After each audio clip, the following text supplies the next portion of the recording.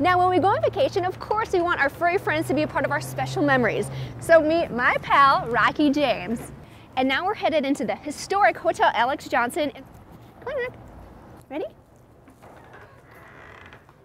Now, what I love about the historic Alex Johnson Hotel is that it is truly a showcase of the West.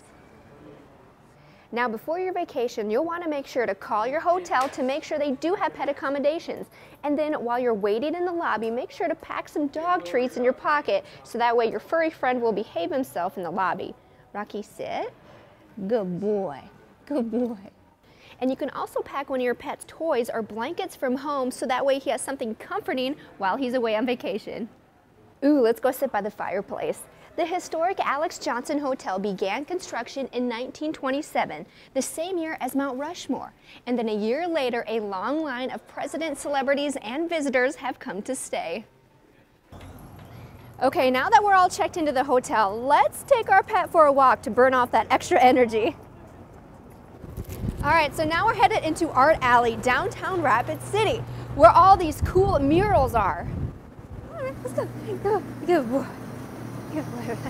All right, so we want to take an opportunity right now to take a pet selfie because we want some memories of our vacation. Ready, Rocky?